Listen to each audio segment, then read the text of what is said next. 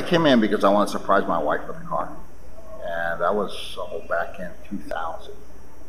And so I met Gil, and then ended up looking at a car, and you know, there was no pressure.